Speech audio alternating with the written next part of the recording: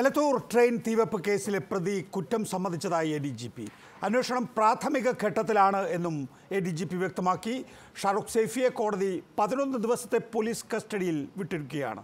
Kozhikode judicial first class magistrate കോടതിയാണ് ഷാറുഖിനെ police കസ്റ്റഡിയിൽ വിട്ടത്. RV Babu, KT Kunhikannan, Nijesh Aravind, Antony retired SP, ഒപ്പം തന്നെ ജോർജ് ജോസഫ് റിട്ടയർഡ് SP എന്നിവരാണ് നമ്മോടൊപ്പം ചേരുന്നത്. ആദ്യം ആന്റണി, നോക്കൂ, ഇതിനകത്തുള്ള ഏറ്റവും പ്രധാനപ്പെട്ട കാര്യം എത്ര കണ്ട് ചോദ്യം ചെയ്യാൻ കഴിഞ്ഞു എന്നുള്ളതാണ്. 4 ദിവസത്തിന് ശേഷമാണ് പിടിച്ചത്.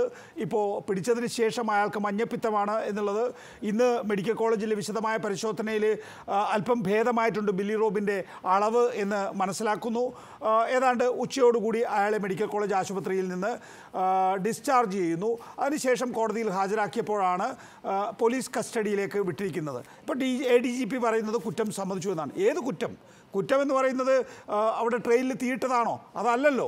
അപ്പോൾ ഇയാളെ കൊണ്ട് ഇനി എന്തൊക്കെ കാര്യങ്ങൾ പറയിക്കണം എന്നെ സംബന്ധിച്ച കൃത്യമായ ബോധ്യം പോലീസിന് ഉണ്ടായിരിക്കണമല്ലോ. അതിന് ഈ പറയുന്ന ദിവസത്തെ പോലീസ് കസ്റ്റഡി മതിയോ, അല്ലെങ്കിൽ അതെത്ര കണ്ട് പോലീസിന് സാധ്യമാകും? നികേഷ്, ഇപ്പോൾ 4 ദിവസം പിടിച്ചു കഴിഞ്ഞിട്ട് ഈ പറഞ്ഞ പോലെ 5 ദിവസമായിട്ടുണ്ട് സംഭവം നടന്നതിന് ശേഷം. പിടിച്ചിട്ട് കൊണ്ടുവന്നത് ഇന്നലെയാണ്. അത് കഴിഞ്ഞ് ചോദ്യം ചെയ്ത് ഇന്നിപ്പം നമ്മളിത് നാൾവഴികളെല്ലാം വിശദമായി പരിശോധിച്ചത് തന്നെയാണ്. ഈ 11 ദിവസം മതിയോ എന്ന് ചോദിച്ചു കഴിഞ്ഞാൽ 11 ദിവസം മതി. പ്രാഥമികമായിട്ട് 11 ദിവസം കിട്ടിയത് തന്നെ വലുതാണ്. അല്ലെങ്കിൽ ആ പീരീഡ് ആവശ്യത്തിൽ ഉള്ളതുണ്ടെന്നാണ് നമുക്കിപ്പോൾ തോന്നുന്നത്. പിന്നെ അന്വേഷണം കുറച്ചുകൂടെ വ്യാപ്തിയിലേക്ക് പോകുന്നുണ്ടെങ്കിൽ അപ്പോൾ വീണ്ടും സമയം ചോദിക്കാം, അല്ലെ കസ്റ്റഡി ചോദിക്കാം. അപ്പൊ നമ്മൾ കുറ്റം സമ്മതിച്ചു എന്ന് പറഞ്ഞാൽ ട്രെയിനിൽ നടത്തിയ കുറ്റം അയാളാണ് എനിക്ക് സമ്മതിച്ചു എന്നുള്ളത് മാത്രം അർത്ഥമാക്കേണ്ടതുള്ളൂ. ബാക്കിയുള്ള അതിനെ സംബന്ധിച്ചുള്ള മറ്റു കാര്യങ്ങളൊന്നും അയാൾ ഇതുവരെ സംസാരിച്ച് തുടങ്ങിയിട്ടില്ല. മഹാരാഷ്ട്ര പോലീസിനോട് അയാള് കുറച്ച് കാര്യങ്ങൾ പറഞ്ഞു എന്ന് പറയുന്നുണ്ട്. ആരോ അയാളെ പറഞ്ഞു വിട്ട് ചെയ്യിപ്പിച്ചതാണ്, ആരുടെയോ നിർദ്ദേശം വെച്ചാണ് ചെയ്തതെന്നുള്ളത്. പക്ഷെ കേരളത്തിൽ അതിപ്പോ അയാള് അതിന് തയ്യാറായിട്ടില്ല. പക്ഷേ വിശദമായ അന്വേഷണം ഈ 11 ദിവസം അയാൾക്ക് പിടിച്ചു നിൽക്കാൻ സാധിക്കില്ല. എത്രമാത്രം പരിശീലനം കിട്ടിയ ഒരു ചെറുപ്പക്കാരനാണെങ്കിലും അയാൾ ചെയ്ത കാര്യങ്ങള് അയാളെ ആരാണോ നിയോഗിച്ചയച്ചത്, അല്ലെങ്കിൽ എന്തിനു വേണ്ടിയാണ് അയാൾ ഇവിടെ വന്നത്, എന്താണ് അയാളുടെ ഉദ്ദേശം, കേരളം എന്തുകൊണ്ട് തെരഞ്ഞെടുത്തു, ഇങ്ങനെയുള്ള ഒരുപാട് ചോദ്യങ്ങൾ. കേരളം എന്തുകൊണ്ട് തെരഞ്ഞെടുത്തു, എലത്തൂർ എന്തുകൊണ്ട് തെരഞ്ഞെടുത്തു എന്നുള്ളതൊക്കെയാണല്ലോ പ്രധാനപ്പെട്ട ചോദ്യങ്ങൾ. ആന്റണി, അതിനൊക്കെയാണ് നമുക്ക് ഈ പറയുന്ന ഷാരൂഖ് എന്ന ചെറുപ്പക്കാരനെ വേണ്ടത്. അതില്ല, നമുക്കിപ്പം നമ്മൾ ഒരുപാട് കാര്യങ്ങൾ ശേഖരിച്ചിട്ടുണ്ട്. ഈ ഷഹീൻ ബാഗിൽ നിന്ന് അയാൾ ഇവിടെ വന്നിരിക്കുന്നു. അയാളുടെ അവിടുത്തെ അയാളുടെ പ്രദേശത്തുള്ള, അല്ലെങ്കിൽ അയാളുടെ നാട്ടിലും വീട്ടിലും അയാളുടെ സുഹൃത്തുക്കളുടെ ഇടയിൽ നിന്നൊക്കെ ഉള്ള വിവരങ്ങൾ പോലീസ് ഓൾറെഡി ശേഖരിച്ചു കഴിഞ്ഞു. കേന്ദ്ര ഏജൻസികളുടെ നിരീക്ഷണത്തിലുള്ള ഒരു പ്രദേശമാണ് ഈ ഷഹീൻ ബാഗ് എന്ന് പറയുന്നത്. 1919 അതായത് പൗരത്വ നിയമ ഭേദഗതി ബില്ലിന്റെ ആ സമയം തൊട്ട് അവിടെ അസ്വാരസ്യങ്ങൾ ഉണ്ടായിരുന്നു. കാരണം അവിടെ ഒരു സംഘടനകൾ പലതും രൂപം കൊള്ളുകയും ആ രീതിയിലുള്ള അസ്വസ്ഥതകൾ അവിടെ രൂപപ്പെടുകയും ചെയ്തതായിട്ടാണ് സെൻട്രൽ ഏജൻസികൾ മനസ്സിലാക്കുന്നത്. അപ്പോൾ അവരെ സംബന്ധിച്ചിടത്തോളം അവിടെ അതിനുള്ള ഒരു നെറ്റ്വർക്ക് പൂർണ്ണമായ നിലയിൽ പ്രവർത്തിക്കുന്നുണ്ട്. അപ്പൊ അവിടെ ആരാണ്, എന്താണ് ചെറുപ്പക്കാർ എന്ത് ചെയ്യുന്നു എന്നുള്ളതിനെ സംബന്ധിച്ച് വ്യക്തമായ ധാരണ കേന്ദ്ര ഏജൻസികൾക്കുണ്ട്. നമ്മൾ ഈ അന്വേഷണം എന്ന് പറഞ്ഞാൽ ADGP ഇപ്പോൾ വന്ന് മാധ്യമങ്ങളുടെ മുമ്പിൽ പറഞ്ഞത് ADGPയുടെ മാത്രം വാക്കല്ലത്. കാരണം എല്ലാ ഏജൻസികളും ഒത്തൊരുമിച്ച് ചെയ്ത് പ്രവർത്തിക്കുന്ന ഒരു കാര്യമാണിത്. കാരണം ദേശവിരുദ്ധമായിട്ടുള്ള ഒരു പ്രവർത്തനമാണെന്നാണ് ഇതുവരെയുള്ള നമുക്ക്. ശരിയാണ്, വ്യക്തമാണ്. ദയവായി തുടരുക ആന്റണി. ഡോക്ടർ ഫസൽ ഗഫൂർ കൂടി ചേരുന്നു. ഡോക്ടർ ഫസൽ ഗഫൂർ, ഇങ്ങനെ ഒരു ആക്രമണം എലത്തൂർ പോലെ വളരെ സമാധാനപൂർവ്വം മുന്നോട്ട് പോകുന്ന ഒരു പ്രദേശത്ത് നടക്കാൻ എന്ത് സാധ്യതയാണുള്ളത്? ഇപ്പോൾ കേരളത്തിലേക്ക് ഇതുവരെ വന്നിട്ടില്ലാത്ത ഒരാൾ കേരളത്തിലേക്ക് വരുന്നു, എന്നിട്ട് എലത്തൂർ പോലൊരു സ്ഥലത്ത് വെച്ച് ഇങ്ങനെ ഒരു ആക്രമണം നടത്തുന്നു. അതൊക്കെ വളരെ യാദൃച്ഛികമായി തോന്നുന്നുണ്ടോ ഫസൽ ഗഫൂർ? അല്ല, ആദ്യം തന്നെ എലത്തൂരിനെ പറ്റി ചോദിച്ചത് കൊണ്ട് ഞാൻ പറയാം. എലത്തൂർ എന്ന് പറഞ്ഞാൽ CPMന്റെ ഒരു കോട്ടയാണ്. അവിടെ അങ്ങനെ ഒരു വർഗീയമായിട്ടുള്ള മുസ്ലിമോ ക്രിസ്ത്യാനിയോ ഹിന്ദുവോ സെറ്റപ്പ് അവിടെ ഇല്ല. കാരണം അല്ല, എനിക്ക് വീടുള്ള സ്ഥലമാണ് അതുകൊണ്ട്. അപ്പോൾ അവിടെ എലത്തൂരായിട്ട് നമുക്കിത് ബന്ധപ്പെടുത്തേണ്ട ആവശ്യമില്ല. പക്ഷേ ഇതിൽ എന്തോ ദുരൂഹതയുണ്ട് എന്ന കാര്യത്തിൽ ഞാൻ വിശ്വസിക്കുന്നു. ഏത് തരത്തിലുള്ള ദുരൂഹതയാണ് ഡോക്ടർ ഫസൽ ഗഫൂർ? ദുരൂഹത ഇപ്പൊ നമ്മൾ കണ്ടിടത്തോളം ഇപ്പൊ കണ്ടിരിക്കുന്നത് മുസ്ലിമായിട്ടുള്ള ഒരു യുവാവ് വരുന്നു. അദ്ദേഹം ഇവിടത്തുകാരനല്ല, അദ്ദേഹം ഇത്ര ദൂരം യാത്ര ചെയ്യുന്നു. എന്ന് ഇവിടെ വന്നതിന് നേരത്തെ ഡോക്ടർ KT ജലീൽ പറഞ്ഞത് ഈ മരിച്ച 3 പേര് മുസ്ലിം ആയിരുന്നില്ല എങ്കിൽ കേരളത്തിൽ വേറെ എന്ത് നെറേറ്റീവാണ് ഉണ്ടാകുമായിരുന്നത് എന്ന് നിങ്ങൾ ആലോചിച്ചിട്ടുണ്ടോ എന്നാണ്. ഇവിടെ ആഭ്യന്തരമന്ത്രി അമിത്ഷാ എത്തിപ്പോയനെ എന്നാണ് പറഞ്ഞത്. അല്ല, അത് ന്യായമല്ലേ? അദ്ദേഹം പറയുന്നത് യാതൊരു തെറ്റുമില്ല. അദ്ദേഹം അങ്ങനെ ഒരു വ്യാഖ്യാനം പറയുമ്പോൾ തീർച്ചയായിട്ടും ഞാനും അതിനോട് യോജിക്കും. കാരണം അത് വേറെ പല ഉദ്ദേശങ്ങളുണ്ടാവും. ഇനിയിപ്പോൾ അപ്പുറത്തെ വശത്തെ ഉദ്ദേശം ഉണ്ടായിക്കൂടാന്നില്ല. അതായത് ഒന്ന് ആക്രമിച്ച ആള് ഒരു മുസ്ലിം തീവ്രവാദി ആയിക്കൂടാന്നില്ല. അപ്പൊ ആ നിലക്ക് നേരത്തെ ഒറ്റ കാര്യം ഞാൻ പറയാം. അതായത് മഹാത്മജിയെ വെടിവെച്ചപ്പോ എല്ലാവരും ചോദിച്ച ഒരു ചോദ്യമുണ്ട് ഇന്ത്യയില്, അത് മുസ്ലിം ആണോ വെടിവെച്ചത്? അപ്പൊ ഒരു ആശ്വാസം, ഒരു നെടുവീർപ്പായി മാറുകയാണ് ചെയ്തത്. എന്തെന്ന് അല്ല, അതൊരു ഹിന്ദു ആണ്, നാഥുറാം വിനായക് ഗോഡ്സെ ആണെന്നത്. അതേമാതിരി ഒരു സാഹചര്യമാണ് ഞങ്ങളുടെയൊക്കെ മനസ്സിലുണ്ടായത്.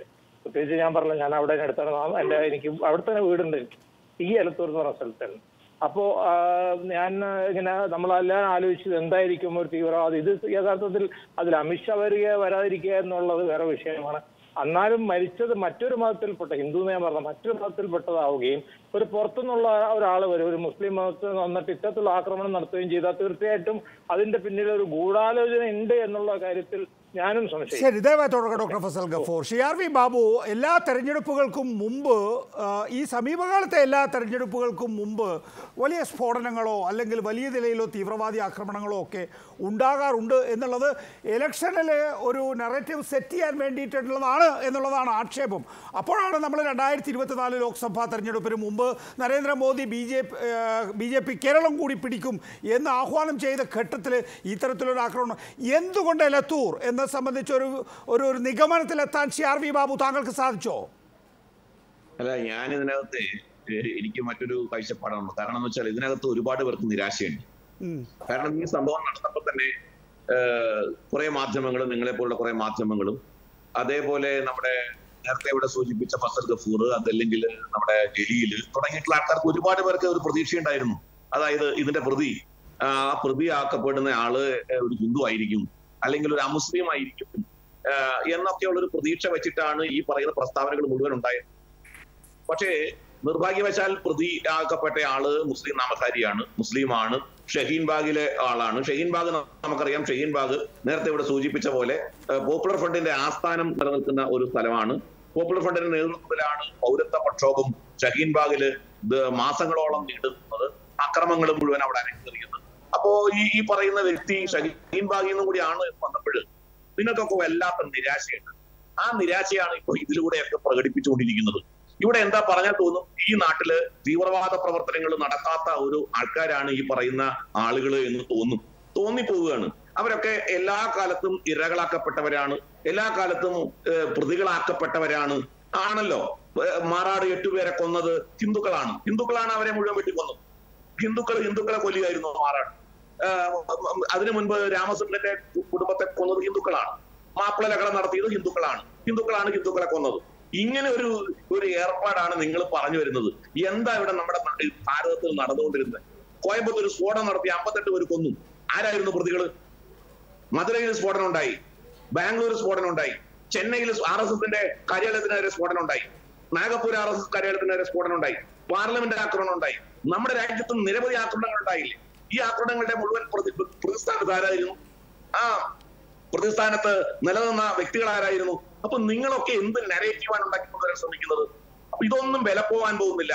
യഥാർത്ഥത്തിൽ ഇവിടെ നിങ്ങളുടെ നിരാശയാണ് ഈ ചർച്ചയിലൂടെ പ്രകടിപ്പിക്കാൻ എന്ത് നിരാശ CRV ബാബു? ഇവിടെ രണ്ട് തരത്തിൽ നേരത്തെ ഡോക്ടർ ഫസൽ ഗഫൂർ ചൂണ്ടിക്കാണിച്ചതുപോലെ തന്നെ ഒരു ഇസ്ലാമിക തീവ്രവാദിയാണ് ഇവിടെ വന്ന് ഈ തരത്തിലൊരു ആക്രമണം നടത്തുന്നുണ്ടെങ്കിൽ അതറിയണം. അതല്ല ഒരു ഇസ്ലാമിക തീവ്രവാദി അല്ലെങ്കിൽ ഒരു ഇസ്ലാമിൻ്റെ പേരുള്ള ഒരാളെ ഈ നാട്ടിലേക്ക് അയച്ച് ഇവിടെ വിഷം കലക്കാൻ ആരെങ്കിലും ശ്രമിച്ചിട്ടുണ്ടെങ്കിൽ അതും അറിയണം. രണ്ടായാലും എന്താ കുഴപ്പം? ആർക്കാ കുഴപ്പം? അതറിഞ്ഞോട്ടെ. നിങ്ങൾക്ക് വളരെ ആസൂത്രിതമായിട്ട് നിങ്ങൾ ഇത്തരം പ്രചരണം ആണ് ഈ പറയുന്ന ആളുകളെ രക്ഷിക്കാൻ വേണ്ടി നടത്തുന്ന ചില പ്രചരണമാണ്. ഏതാളുകളെ രക്ഷിക്കാൻ? RV ബാബു അത് പറയ്. ഞങ്ങളെ എന്ന് പറയുന്നത് എന്നെ കൂടി ചേർത്തിട്ടാണ് എങ്കിൽ ആരെ രക്ഷിക്കാനാണ് ഇവിടെ ശ്രമം നടക്കുന്നത്? പറയ്. ഇസ്ലാമിക ഭീകരവാദികളെ ആർക്കാണ് ഇവിടെ രക്ഷപ്പെടുത്തേണ്ടത്? അത് നിങ്ങൾ പറഞ്ഞുണ്ടാക്കുന്ന കാര്യമാണ്. ഇസ്ലാമിക തീവ്രവാദികളായാലും ഇസ്ലാമിക തീവ്രവാദികളായാലും ഈ രാജ്യത്തിന് ആപത്താണ് എന്ന് എത്ര തവണ ഹൃദയം തുറന്ന് പറഞ്ഞാലും നിങ്ങൾ എന്നുള്ള ഒരു ഉപമ ഉപയോഗിച്ച് ഞങ്ങളെയൊക്കെ തന്നെയും ഒരു ഓരത്ത് ചേർത്തിട്ട് നിങ്ങളുടേതായിട്ടുള്ള രാഷ്ട്രീയ ലാഭം ഉണ്ടാക്കാൻ വേണ്ടി എപ്പോഴും ശ്രമിച്ചുകൊണ്ടിരിക്കുകയാണ് ശ്രീ ആർ വി ബാബു. എന്തിനാണ് ഇങ്ങനെയൊക്കെ കള്ളം പറയുന്നത്? 2019 എന്ത് സ്ഫോടനത്തിന്റെ അടിസ്ഥാനത്തിലാണ് തെരഞ്ഞെടുപ്പിന് മുമ്പ് നടന്നത്? 2014 എന്ത് സ്ഫോടനമാണ് നടന്നത്? 2019 ലോക്സഭാ തെരഞ്ഞെടുപ്പിന് മുമ്പ് എന്ത് സ്ഫോടനമാണ് നടന്നതെന്നോ എന്താ ചോദിക്കുന്നത് ശ്രീ ആർ വി ബാബു? 2024 ഈ സർക്കാർ, കേന്ദ്ര സർക്കാരിന്റെ നിയന്ത്രണത്തിൽ ഈ പറയുന്ന സംഭവം നടക്കില്ല. നമുക്ക് ഇത്രയും കാലമായല്ലോ, 10 വർഷത്തോളം ആവാൻ പോകണല്ലോ. 10 വർഷമായിട്ടും നമ്മുടെ രാജ്യത്ത് ഈ പറയുന്ന രീതിയിലുള്ള സ്ഫോടനം നടത്തിക്കൊണ്ടല്ല. ഒരു കാര്യം ഉറപ്പിച്ചോളൂ ശ്രീ ആർ വി ബാബു, 2019 ലോക്സഭാ തെരഞ്ഞെടുപ്പിൽ ഒരു സ്ഫോടനവും നടന്നിട്ടില്ല എന്ന് താങ്കൾ ഒഴുക്കിന് പറഞ്ഞു പോയതായിരിക്കും. ശരി, ഞാനത് വിട്ടുകളഞ്ഞിരിക്കുന്നു. ആ പറയുന്ന നറേറ്റീവാണ് 2019 ലോക്സഭാ തെരഞ്ഞെടുപ്പിൽ ഈ രാജ്യം മുഴുവൻ സെറ്റ് ചെയ്തിട്ടുള്ളത് എന്ന് അങ്ങേക്കറിയാം. 2024 ലോക്സഭാ തെരഞ്ഞെടുപ്പിന് മുമ്പ് താങ്കൾ പറയുന്ന ഈ നിങ്ങളുണ്ടല്ലോ, അതിൽ ഞാനുണ്ട് എങ്കിൽ ഞാൻ അടക്കമുള്ള ഇന്ത്യയിലെ പൗരന്മാർ അലർട്ടാണ്. അത്രയും മാത്രം ആലോചിച്ചാൽ മതി. നിങ്ങൾ അലർട്ടാവുന്നത് ഭീകരവാദികളെ രക്ഷിക്കാനാണ്. എന്തിന്? ഏത് ഭീകരവാദി? ഇവിടെ വരുന്ന ഒരു ഭീകരവാദിയെയും നമുക്ക് രാഷ്ട്രീയ ലക്ഷ്യങ്ങൾ ഉണ്ട് എങ്കിൽ തന്നെയും ഒരു ഭീകരവാദിയെയും അംഗീകരിക്കുന്ന ഒരു രാഷ്ട്രീയ ലക്ഷ്യം ഇന്ത്യയിൽ ഒരാൾക്കും ഉണ്ടാകില്ല ശ്രീ ആർ വി ബാബു.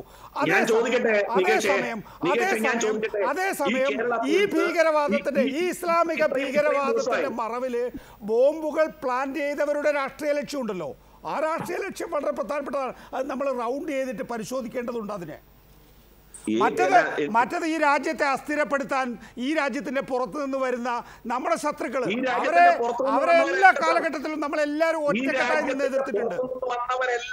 കോയമ്പത്തൂർ സ്ഫോടനം നടത്തിയത് ഈ രാജ്യത്തിന്റെ പുറത്തു നിന്നവരല്ല. ഈ രാജ്യത്തിന് അത് നിങ്ങളുടെ തന്നെ നിലപാടാണ് ശ്രീ ആർ വി ബാബു. ഈ രാജ്യത്ത് മാത്രമായിട്ട് ഈ പറയുന്ന ഭീകരവാദമില്ല. പുറത്തു നിന്ന് അതിർത്തി കടന്നുള്ള, നമ്മൾ എന്തുകൊണ്ടാണ് പാകിസ്ഥാനുമായിട്ട് ഇപ്പൊ ചർച്ച നടത്താത്തത്? അതിർത്തി കടന്നുള്ള ഭീകരവാദം, അതിന്റെ പേരിലാണ് നമ്മൾ ഈ പാകിസ്ഥാൻ എന്ന് പറയുന്ന നമ്മുടെ അയൽ രാജ്യവുമായി ഇപ്പോ ഏതാണ്ട് ഒരു 10 പതിറ്റാണ്ട് കാലത്തോളമായി നമ്മൾ ചർച്ച ചെയ്യാതിരിക്കുന്നത്. ഇവിടെയുള്ള ഭീകരർക്ക് ആയുധങ്ങൾ, വളവും വെള്ളവും കൊടുക്കുന്നത് അതിർത്തി കടന്നുള്ള ആളുകളാണ്, അതിർത്തിക്ക് പുറത്തുള്ള ആളുകളാണ് എന്നാണ് BJP സർക്കാരായാലും UPA സർക്കാരായാലും എടുത്തിട്ടുള്ള നിലപാട് ശ്രീ ആർ വി ബാബു. അതിനെയൊന്നും ആരും അംഗീകരിക്കുന്നില്ല. പക്ഷെ കഴിഞ്ഞ കുറെ കാലമായി BJP അധികാരത്തിൽ വന്നതിന് ശേഷം ഈ ഭീകരവാദ പ്രവർത്തനങ്ങളൊന്നും ഈ രാജ്യത്ത് നടക്കുന്നില്ല. അപ്പൊ അതിന്റെ കാരണം എന്താണ്? നിങ്ങൾ ഭരിക്കുന്ന കാലഘട്ടത്തിൽ ഇല്ല എങ്കിൽ പലതും ട്രിഗർ ചെയ്യപ്പെടുന്നില്ല എന്നുള്ളത് കൂടി ഉണ്ട് എന്ന് വായിച്ചെടുക്കേണ്ടതുണ്ട്. ഞാൻ വരാം, താങ്കൾ അതിന് മറുപടി പറഞ്ഞോളൂ. ശിഖേട്ടി കുഞ്ഞുകണ്ണൻ, അതിനു മുമ്പ് നിജേഷ് അരവിന്ദിലേക്ക് പോയാൽ, നിജേഷ് അരവിന്ദ്, എന്തുകൊണ്ടാണ് താങ്കളുടെ നാടാണ് എന്തുകൊണ്ടാണ് ഈ ഒരു നാടിനെ, കോഴിക്കോട് എന്ന ജില്ലയെ തിരഞ്ഞെടുത്തത്? എന്തുകൊണ്ടാണ് താങ്കളുടെ നാടിനെ തിരഞ്ഞെടുത്തത്? അതിലൊന്ന്, മരണപ്പെട്ടത് മനുഷ്യരാണ് എന്നും കൊന്നത് മറ്റൊരു മനുഷ്യനാണ് എന്നും മനസ്സിലാക്കുന്ന ഒരു ഘട്ടത്തിലേക്ക് നമ്മൾ എത്താനുള്ള ഒരു മിനിമം മര്യാദയെങ്കിലും ഉണ്ടാവണമെന്നാണ് എനിക്ക് ആദ്യമേ അഭ്യർത്ഥിക്കാനുള്ളത്. കൊല്ലപ്പെട്ട ആളുകൾ മനുഷ്യരാണ്, അവർക്ക് മതം രണ്ടാമതാണ്, മനുഷ്യരാണ്. കൊന്ന ആൾ മറ്റൊരു മനുഷ്യനാണ്.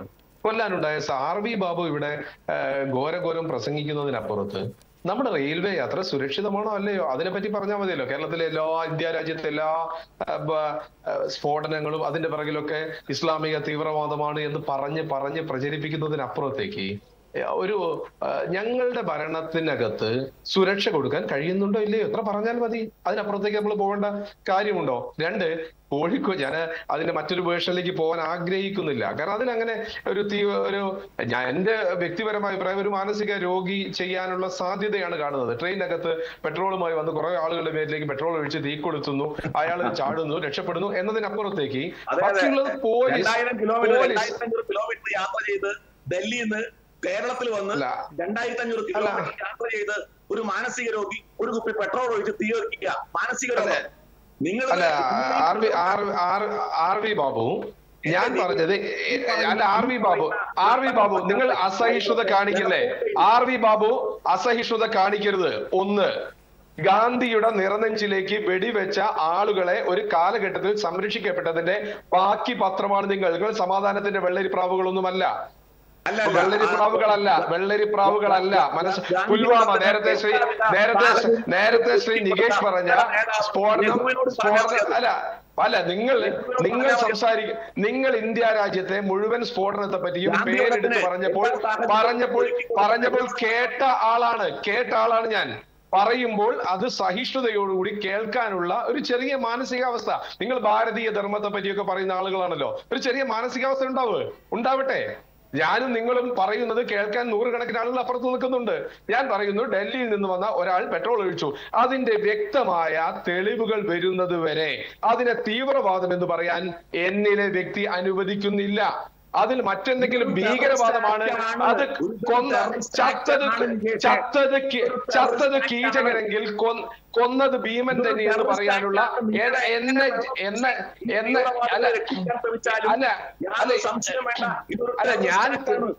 നിങ്ങൾക്ക് എത്ര ടെററിസ്റ്റ് എന്ന് പറഞ്ഞാലും ശരി, ഇന്ത്യ രാജ്യത്തുടനീളം ഇന്നലെ ഇപ്പൊ കർണാടക തെരഞ്ഞെടുപ്പ് വരുന്ന സമയത്ത് കാലങ്ങൾക്ക് മുമ്പ് ബ്രിട്ടീഷുകാരൻ വെടിവെച്ച് കൊന്ന ടിപ്പു സുൽത്താനെ കൊന്നത് പൊക്കലിംഗക്കാരായ 2 സിംഗുമാരാണ് എന്ന് പൊതുയോഗത്തിൽ പ്രസംഗിക്കുന്ന കേന്ദ്രമന്ത്രിമാരുടെ പാർട്ടിയാണ് നിങ്ങളുടെ പാർട്ടി. നിങ്ങളെപ്പോലെ വർഗീയതയുണ്ടാക്കുന്ന, നിങ്ങളെപ്പോലെ വർഗീയതയുടെ മൈൻ പൊട്ടിക്കുന്ന മറ്റൊരു രാഷ്ട്രീയ പ്രസ്ഥാനം ഇന്ത്യയിലില്ല. ആർ വി ബാബു, നിങ്ങളുടെ മനസ്സിനകത്ത് വർഗീയതയാണ്. നിങ്ങൾ രാഹുൽ ഗാന്ധിക്ക് പറയണ്ട.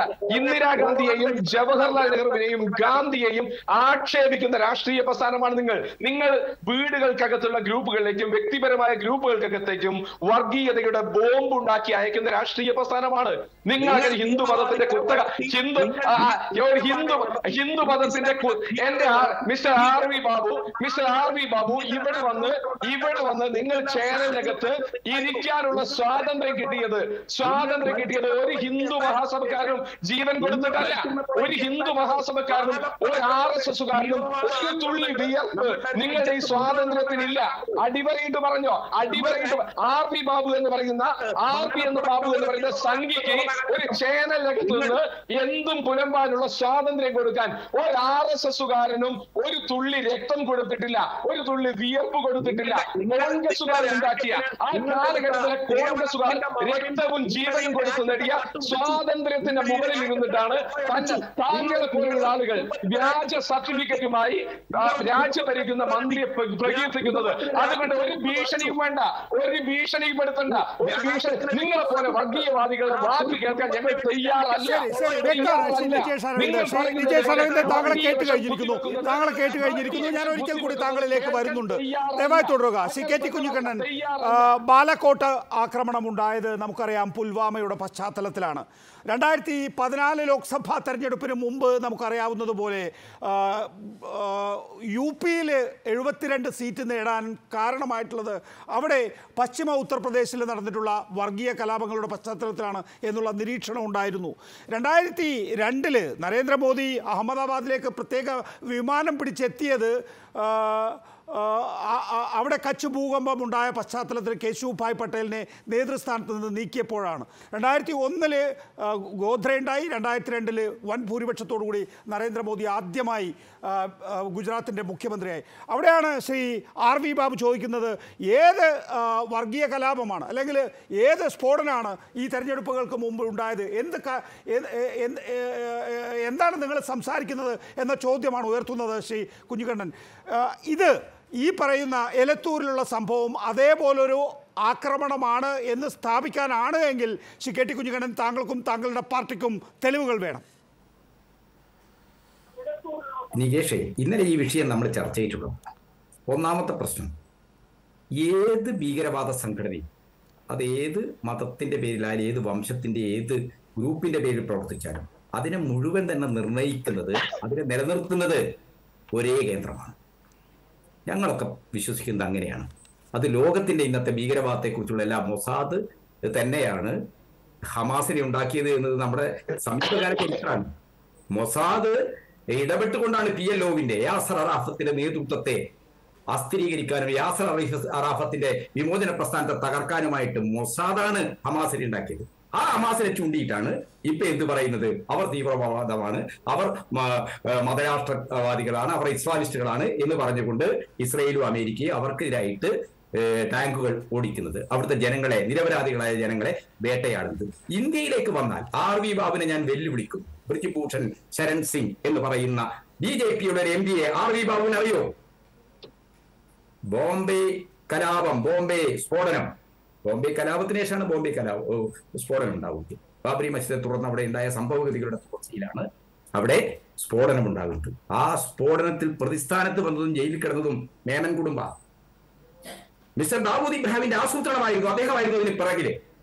പക്ഷേ ആ പ്രതികൾക്ക് മേമൻ സഹോദരന്മാർക്ക് അഭയം കൊടുത്തത് ആരാണ്? BJPയുടെ അന്നത്തെ ലോകസഭാംഗം ബ്രിജ്ഭൂഷൺ ശരൺ സിംഗ്, അന്നത്തെ BJPയുടെ parliamentary party leader mister Atal Bihari Vajpayee. CBI കോടതി, ടാഡ കോടതി അദ്ദേഹത്തിന് വാറന്റ് അയച്ച് അദ്ദേഹത്തെ കേസിൽപ്പെടുത്തി വിചാരണയ്ക്ക് കൊണ്ടുവരുന്ന അവസ്ഥയായപ്പോ ഈ രാജ്യത്ത് അന്ന് നമ്മുടെ ദേശീയ മാധ്യമങ്ങൾ ഇങ്ങനെയായിരുന്നില്ല. ഇതെല്ലാം അതിശക്തമായ വിമർശനങ്ങളായി ഉയർത്താനുള്ള മാധ്യമ പ്രവർത്തനത്തിന്റെ ഒരു ധർമ്മധീരത ഇന്ത്യയിലെ ദേശീയ മാധ്യമങ്ങൾക്കുണ്ടായിരുന്നു. അന്നവർ ഭയപ്പെട്ടവരായിരുന്നില്ല, അന്നവർ പണത്തിന് കിടങ്ങിയവരായിരുന്നില്ല. അതുകൊണ്ട് ദേശീയ മാധ്യമങ്ങൾ അത് വലിയ രീതിയിൽ ഉയർത്തിയപ്പോഴാണ് മാന്യനായ വാജ്പേയി, മോദി മാന്യനല്ല, മാന്യനായ വാജ്പേയി അന്ന് തന്റെ പാർലമെന്ററി പാർട്ടി സ്ഥാനം ഉപയോഗിച്ച് അദ്ദേഹത്തിന്റെ പാർലമെന്റ് അംഗത്വം ക്യാൻസൽ ചെയ്യുന്നത്. അതിനുശേഷം മുംബൈ സ്ഫോടനത്തിന്റെ കുറ്റവാളികളെ പാർപ്പിച്ച ഇദ്ദേഹം രാജിവെച്ച ഒഴിവിലേക്ക് UPയിലെ ലോക്സഭാ മണ്ഡലത്തിൽ തെരഞ്ഞെടുപ്പ് നടന്നപ്പോൾ RV ബാബു നിങ്ങൾ ആരെയാ സ്ഥാനാർത്ഥിയാക്കിയത്? ഇതേ കുറ്റവാളിയുടെ നിങ്ങൾ പാർലമെന്റ് അംഗത്തെ റദ്ദ് ചെയ്യേണ്ടി വന്ന, രാജിവെക്കാൻ ആവശ്യപ്പെട്ട അതേ ബ്രിജ്ഭൂഷൺ ശരൺ സിംഗിന്റെ ഭാര്യയെ. ഇത് ഒറ്റപ്പെട്ട സംഭവമാണോ? ഇവിടെ നികേഷ് ചൂണ്ടിക്കാണിച്ചില്ലേ 2019 തെരഞ്ഞെടുപ്പ്, ഈ നോട്ട് നിരോധനവും അതുപോലെ തന്നെ GSTയും എല്ലാം വലിയ ജനരോക്ഷം മിസ്റ്റർ മോഡി സർക്കാരിനെതിരായി ഉയർത്തിയ സന്ദർഭത്തിലല്ലേ അതിദേശീയതവാദത്തിന്റെ, ദേശീയതയുടെ ബാഹ്യ ശത്രുക്കൾക്കെതിരായിട്ടുള്ള വലിയ വികാരം ഇളക്കിവിടാൻ കഴിയുന്ന രീതിയിൽ പുൽമാവയിൽ സ്ഫോടനമുണ്ടായത്? മിലിറ്ററി ട്രാക്കുകളിലേക്ക് ഈ സ്ഫോടന വസ്തുക്കൾ കയറ്റിയ ട്രാക്ക് ഓടിച്ചു കയറ്റിയത് ആരാണ്? കാശ്മീർ തീവ്രവാദികളുമായി വലിയ ബന്ധം പുലർത്തുന്ന ഒരു ഓഫീസറായിരുന്നു എന്ന കാര്യം പിന്നീട് പുറത്തു വന്നില്ലേ? മിലിറ്ററി ഇന്റലിജൻസ് റിപ്പോർട്ട് തന്നെ അത് പുറത്തു കൊണ്ടുവന്നില്ലേ? ഈ അനുഭവങ്ങളെല്ലാം സമകാലീനമാണ് RV ബാബു. അതുകൊണ്ടാണ് ഞങ്ങൾ പറയുന്നത് ഷഹീൻബാദിൽ നിന്ന് വന്നാലും ബാലാപൂരിൽ നിന്ന് വന്നാലും ഹൗറയിൽ നിന്ന് വന്നാലും തീവ്രവാദികളെ എല്ലാം ഇന്ത്യയിൽ നിർണയിക്കുന്നത് എന്താണ്? വളരെ ദീർഘമായി സംസാരിക്കാൻ ആർക്കും അവസരമില്ല. പക്ഷേ RV ബാബു ഇപ്പോൾ CKT കുഞ്ഞിക്കണ്ണൻ പറഞ്ഞതിന് മറുപടി ഉണ്ടോ? തീർച്ചയായിട്ടും. അതായത് CPMന്റെ നിലപാടും CPM എല്ലാ കാലത്തും ഈ ഭീകരവാദികൾക്കൊപ്പം നിന്ന ഒരു പാർട്ടിയാണ്. സീതാറാം യെച്ചൂരിയാണ് സൈഫുദ്ദീൻ ഗിലാനിയെ പോയി കാശ്മീരിൽ പോയി കണ്ടത്. തീവ്രവാദികളുമായിട്ട് സന്ധി ചെയ്യാനും തീവ്രവാദികളെ പോയി അഭിമുഖം നടത്താനും കാശ്മീരിൽ പോയി ഈ തീവ്രവാദികൾക്ക് പിന്തുണ അർപ്പിക്കാനും പോയ ആളുടെ പേര് എവിടെ? അതിന് മറുപടി പറയണം. കാശ്മീരിന്റെ വിഷയത്തില്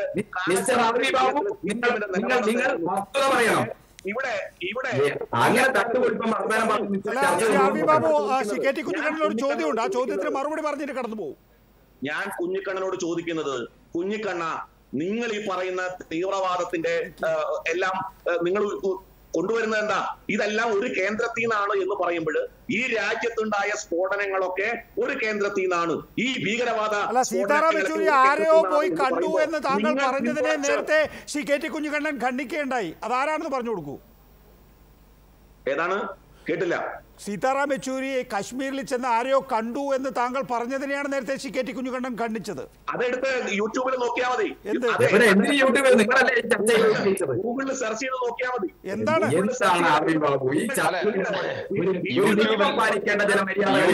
യൂട്യൂബിൽ സെർച്ച് ചെയ്ത് കഴിഞ്ഞാൽ ജവഹർലാൽ നെഹ്റു എന്ന് അടിച്ചു കഴിഞ്ഞാൽ നിങ്ങളുടെ ഹാൻഡിലുകൾ കൊടുത്ത അശ്ലീലമാണുള്ളത്. RV ബാബു പോയി കണ്ട് എന്റെ കുഞ്ഞിക്കണ്ണൻ, നിങ്ങൾ പിന്തുണച്ച മൻമോഹൻ സിംഗിന്റെ ഗവൺമെന്റിന്റെ കാലത്താണ് ഈ കാശ്മീർ തീവ്രവാദിയെ വിളിച്ചു വരുത്തി ഡൽഹിയിൽ വിളിച്ചു വരുത്തി സൽക്കരിച്ചത്. നിങ്ങൾക്ക് ഓർമ്മയുണ്ടോ? നിങ്ങൾക്ക് ഓർമ്മയുണ്ടോ? ഏത് ആ കാശ്മീർ തീവ്രവാദികളുമായിട്ട് PDP, നിങ്ങൾ തീവ്രവാദി എന്ന PDP ആയിട്ട് ഒന്നിച്ച് ഗവൺമെന്റ് ഉണ്ടാക്കിയ ഒരു പാർട്ടിയുടെ ബാബു, നിങ്ങളുടെ പ്രതിരോധ മന്ത്രിയല്ലേ ഒരു തീവ്രവാദി? ഇന്ന് ഇന്ത്യക്ക് ഭീഷണിയായിട്ടുള്ള ഏറ്റവും വലിയ തീവ്രവാദിയെയും കൊണ്ട് അതിർത്തി കടന്നു പോയത്. അഫ്ഗാനിസ്ഥാനിലേക്ക് പോയത് മറന്നോ? ലിബറേഷൻ ഫ്രണ്ടിന്റെ, നിങ്ങൾ ജമ്മു കാശ്മീർ ലിബറേഷൻ ഫ്രണ്ടിന്റെ നേതാവിനെ ഡൽഹിയിൽ വിളിച്ച് ഈ പറയുന്ന നിജേഷിന്റെ നേതാവ് പ്രധാനമന്ത്രി, നിങ്ങൾ സപ്പോർട്ട് ചെയ്ത പ്രധാനമന്ത്രി, നിങ്ങൾ സപ്പോർട്ട് ചെയ്ത പ്രധാനമന്ത്രി. വളരെ ദൂരം പോവുകയാണ്. നമ്മളെ തിരിച്ചു വരണമെങ്കിൽ ഒരു ഇടവേള എടുക്കേണ്ടതുണ്ട്. ഇടവേള ഞാൻ എടുക്കുന്നത് Shri George ജോസഫിനോട് സംസാരിച്ചുകൊണ്ടായിരിക്കും. Shri George Joseph കൂടി നമ്മോടൊപ്പം ചേരുന്നു. ശ്രീ ജോർജ് ജോസഫ്, ഈ എലത്തൂരിലുള്ള ട്രെയിൻ ആക്രമണത്തിൽ ഇപ്പോൾ പ്രതിയെ പോലീസ് കസ്റ്റഡിയിലേക്ക് വിട്ടിരിക്കുകയാണ്. പ്രതി കുറ്റം സമ്മതിച്ചു എന്നാണ് ADGP പറഞ്ഞിരിക്കുന്നത്. കുറ്റം സമ്മതിക്കാതെ നിവൃത്തിയില്ലല്ലോ. നാട്ടുകാരുടെ മുന്നിൽ നടന്നിട്ടുള്ള കാര്യമാണ്. അയാളെ സംബന്ധിച്ചിടത്തോളം അതിൽ നിന്ന് ഒഴിവാകാൻ കഴിയില്ല. പക്ഷേ അതിനപ്പുറത്തേക്ക് അയാളുടെ ലക്ഷ്യം എന്താണ് എന്ന് അയാളിൽ നിന്ന് കിട്ടാൻ എന്താണ് വഴി, ശ്രീ ജോർജ് ജോസഫ്? ഇത് ചോദ്യം ചെയ്യുന്നെങ്കിൽ അയാളുടെ ഭാഷ നല്ല വശമായിരിക്കണം. അയാളുടെ ഭാഷയെ തന്നെ ചോദിക്കണം. അത് ഹിന്ദി അല്ലാതെ രീതിയിലുള്ള ഒരു കൊളോക്കിയൽ ലാംഗ്വേജ് പോലെയാണ് അത് നിൽക്കുന്നത്. അപ്പൊ ആ ഭാഷയെ ചോദിച്ചെങ്കിൽ ഇയാൾ എന്താണ് മനസ്സിൽ കിടക്കുന്നതെന്ന് കണ്ടെത്താൻ പറ്റുള്ളൂ. നമ്മൾ ഹിന്ദി അറിയാവുന്ന വിചാരിച്ചുകൊണ്ട്, ഹിന്ദി മനസ്സിലാവുന്ന വിചാരിച്ചു ട്വിസ്റ്റ് ചെയ്ത ചോദ്യങ്ങളൊന്നും ചോദിക്കാൻ പറ്റില്ല. അപ്പൊ നമ്മൾ ചോദ്യം ചെയ്യുന്നത് മലയാളികളാണ്, അവർക്ക് ഹിന്ദി അറിയാം, അതുകൊണ്ട് പറയാനില്ല. നമ്മൾ മലയാളത്തിൽ ഒരാളെടുത്ത് ചോദിച്ചാൽ നല്ല ഹാർഡ് ക്രിമിനൽസിനെ നമ്മൾ മലയാളിയാണെങ്കിൽ മലയാളത്തിൽ ചോദിക്കുമ്പോൾ അതിൻ്റെ അകത്ത് അന്തരാർത്ഥങ്ങളും അതിന്റെ അവൻ ഉദ്ദേശിക്കുന്ന എന്താണെന്ന് സാധാരണഗതിയിൽ നിങ്ങൾ ചോദ്യം ചെയ്യുന്ന ഘട്ടത്തിൽ ഈ ട്രാൻസ്ലേറ്റർ ഒക്കെ ഉണ്ടാകില്ലേ? നന്നായി ഹിന്ദി അറിയുന്ന ഒരാൾ ഇരിക്കില്ലേ സാധാരണഗതിയിൽ? അല്ല ഞാൻ വേണം നികേഷിനെ കുറച്ച് ചോദ്യം ചോദിക്കാം. നികേഷിന് അതിന്റെ ഉത്തരം പറയുന്നതിനകത്ത് നിന്ന് എന്താണ് നികേഷ് അതിൻ്റെ അകത്ത് ഒളിച്ചു വെക്കുന്നതെന്ന് മലയാളം ആയതുകൊണ്ട് നമുക്കറിയാം. മറ്റേ നടക്കത്തില്ല. അതൊരു ഡിഫക്റ്റ് ആണ്. രണ്ടാമത്, ഇവന് ഒരു ഹാർഡ് ആൻഡ് ക്രിമിനൽ ആയിട്ടാണ് എനിക്ക് തോന്നുന്നത്. ഒരിക്കലും പറയില്ല. കാരണം അവന് ഇപ്പം കൂടി വന്നാല് ആരോ ഒരാൾ വന്ന് ഇവനെ സ്വാധീനിച്ചിട്ടാണ് ഇവൻ ഇത് ചെയ്ത് അതിനപ്പുറം പറയുമെന്ന് എനിക്ക് തോന്നുന്നില്ല. കാരണം ഇത് വലിയ നമ്മൾ വിചാരിക്കുന്നതിന് അപ്പുറത്തോട്ട് പോകുന്ന ഒരു സാധനം. ജോർജ് ജോസഫ്, ഞാൻ ഒന്ന് ഇടപെടുന്നുണ്ട്, താങ്കൾ ക്ഷമിക്കണം. നോക്കൂ, ഇത് സംഭവിച്ചത് എന്താണ് എന്ന് നമ്മൾ മനസ്സിലാക്കിയിട്ടുള്ളതാണ്. അത് വളരെ ഗൗരവമുള്ള വിഷയം തന്നെയാണ്. പക്ഷേ അതിനപ്പുറത്തേക്ക് ഇയാളുടെ ഉദ്ദേശം എന്താണ്? ഇയാളൊരു ഇസ്ലാമിക് ടെററിസ്റ്റ് ആണോ? അങ്ങനെയാണെങ്കിൽ ആ സംഘടന ഏതാണ്? ആരാണ് ഇയാളെ കേരളം പോലെ എലത്തൂർ പോലെ ഒരു സ്ഥലത്തേക്ക് പറഞ്ഞയച്ചിട്ടുള്ളത്? ആ തീവ്രവാദ സംഘടന നമുക്കറിയുന്ന തീവ്രവാദ സംഘടനയാണോ? ഒന്ന്. രണ്ട്, ഇനി അതല്ല, കേരളം പോലൊരു വളരെ സമാധാനപൂർവ്വം മുന്നോട്ട് പോകുന്ന ഒരു സംസ്ഥാനത്ത് കോഴിക്കോട് പോലെ രണ്ട് മതവിഭാഗങ്ങളും ഒരേപോലെ ജീവിക്കുന്ന ഇടത്ത് ഇങ്ങനെ ഒരു അസ്വസ്ഥത ഉണ്ടാക്കാൻ വേണ്ടി ആരെങ്കിലുമൊക്കെ ഗൂഢോദ്ദേശം നടത്തിയിട്ടുണ്ടോ? ഉണ്ടെങ്കിൽ അതെന്ത്? അത്രയും വിശാലമായ കാര്യങ്ങൾ നമുക്ക് ഇയാളിൽ നിന്ന് മാത്രമായി അറിയണം. ഇയാളുടെ കൂട്ടാളികളെ കുറിച്ച് നമുക്ക് അറിയില്ല. അതെ, ഇപ്പൊ ഡൽഹി പോലീസിന് ഹിൻബാഗിൽ എന്താണ് കഴിഞ്ഞ കമ്മ്യൂണൽ റൈറ്റ് ഉണ്ടായ സമയത്ത് ഉണ്ടായെന്നൊക്കെ ഡൽഹി പോലീസിന് വ്യക്തമാണ്. ആരൊക്കെയാണ് അതിനകത്ത് ഇൻവോൾവ് ചെയ്തിരിക്കുന്നത്, ആർക്കൊക്കെയാണ് ഈ ടെററിസ്റ്റ് ആക്ടിവിറ്റിയുടെ മനസ്സുള്ളതെന്നൊക്കെ ഡൽഹി പോലീസിന് അറിയാം. പക്ഷെ കേരള പോലീസ് അവിടെ പോയി അവരെയൊക്കെ ചോദ്യം ചെയ്യേണ്ടിയിരിക്കുന്നു. അപ്പം അന്നേരമാണ് ഞാൻ പറയുന്നത്, ഇന്നത്തെ ലാംഗ്വേജിൽ ദക്ഷിണേന്ത്യയിലുള്ള പലർക്കും, കർണാടകയിലുള്ള IPS ഓഫീസേഴ്സിന്, ആന്ധ്രയിലുള്ളവർക്കൊക്കെ ചിലപ്പം ഹിന്ദി അറിയായിരിക്കും. പക്ഷെ ഹിന്ദിക്കകത്ത് ചോദ്യം ചെയ്ത് അത് വീഴിക്കാനുള്ള തന്ത്രങ്ങൾ അവർക്ക് മനസ്സിലാക്കാൻ പറ്റില്ല. അവർ പറയുന്നത് ഇങ്ങോട്ട് പറയുന്നതിന് അർത്ഥം മനസ്സിലാവും എന്നല്ലാതെ വാക്കിനകത്തിരുന്ന്. ഞാൻ ഒരാളെ 1.25 വർഷത്തോളം ചോദ്യം ചെയ്തിട്ടാണ് ബ്രേക്ക് ചെയ്തത്. അത്ര ടഫായ ആൾക്കാരുണ്ട്. അത് ഹാർഡ് ആൻഡ് ക്രിമിനൽസ്. അങ്ങനെയുള്ളവരെ എങ്ങനെയൊക്കെ ചോദ്യം ചെയ്യാം? ഇവന് 23 വയസ്സുള്ളതിലും അയാളുടെ നോട്ട്ബുക്കിനകത്തും മറ്റേതും മറച്ചതൊക്കെ നമ്മൾ നോക്കുമ്പോൾ ഇയാൾ കുറെ നാളുകളായിട്ട് ഒരു ഇൻട്രോവേർട്ടാണ്. കുറെ നാളുകളായിട്ട് ഇയാൾ ഏതോ ഒരു ടെററിസ്റ്റ് ലൈനിലോട്ട് പോയ വ്യക്തിയാണോ? അങ്ങനെ ആര് പറഞ്ഞാലും എനിക്ക് അംഗീകരിക്കാൻ പറ്റില്ല. ആ ഡൽഹിയിലുള്ള ഒരാള് മലയാളികൾ മാത്രം സഞ്ചരിക്കുന്ന ആലപ്പുഴ, കണ്ണൂര്, ആ ട്രെയിന് എന്നാൽ വേറൊരു ട്രെയിൻ ഇയാൾ സെലക്ട് ചെയ്യാത്തതിന്റെ കേരളത്തിലെ 274 ഷെഡ്യൂളുണ്ട് കേരളത്തിലെ ട്രെയിനിന്റെ. ഇത് മാത്രം എന്താ സെലക്ട് ചെയ്ത്? ഇത് മാത്രം ആലപ്പുഴയിൽ നിന്ന് കണ്ണൂർ വരെ പോകുന്നിടത്ത് അത് മാത്രം ഇയാൾ കയറിയെന്ത്? അപ്പൊ അത് വേലയൊന്നും നടക്കത്തില്ല. അത് ഇനി ചിലപ്പോൾ ചില പോലീസ് ഓഫീസേഴ്സ് മുമ്പിൽ ചിലവാകും. ഞാൻ മിടുക്കനായിട്ടൊന്നും പറയാനില്ല. ഇതുപോലുള്ള ടഫസ്റ്റ് കേസുകൾ മാത്രം വളരെ വർഷക്കാലം അന്വേഷിച്ച വ്യക്തിയാണ്. അതുകൊണ്ട് ആരോടും എതിർത്ത് പറയുകയും ചെയ്യും. അതിന് വിഷമിച്ചിട്ട് കാര്യമില്ല. കാരണം ഇത് നമുക്ക് തെളിയിക്കേണ്ട ഒരു ആവശ്യമാണ്. ഈ എലത്തൂർ അല്ലെങ്കിൽ കോഴിക്കോട് ജില്ല തെരഞ്ഞെടുത്തതിന് പ്രത്യേകിച്ച് എന്തെങ്കിലും കാരണമുണ്ടോ?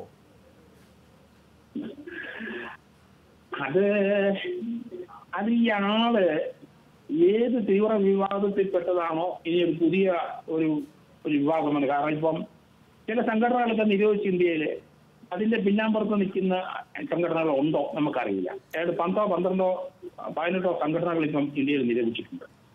ഇതൊരു ടെററിസ്റ്റ് ആക്ടിവിറ്റി തന്നെയാണ്. അത് വളരെ സൂക്ഷിച്ചു വേണം കേരള പോലീസ് ഇത് കൈകാര്യം ചെയ്യാൻ. കാരണം ഡൽഹിയിലുള്ള ഇയാളുടെ അസോസിയേറ്റ്, ഇയാളുടെ ഫോണ് 6 ഫോണുണ്ട്. അതിന്റെ കോൾ ഡീറ്റെയിൽസ് ഒക്കെ ഇവർക്ക് ലഭിച്ചിട്ടുണ്ടാവാം.